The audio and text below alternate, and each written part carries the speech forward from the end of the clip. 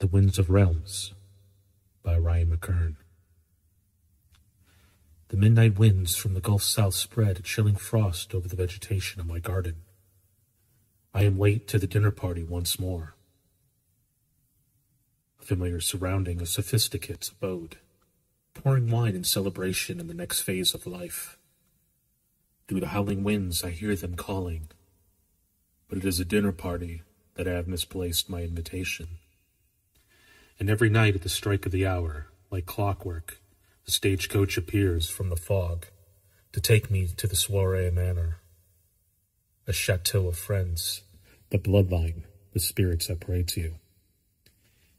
And in true self-fashion, I miss the ride, every night, every time, for the rest of my formidable years. I see them in the dining room, sitting by the candlelit long oak dinner table. Laughter, stories, and music. I hear them play. The wind from the Gulf South howls, reminding me that I am alone, waiting for me to try to arrive.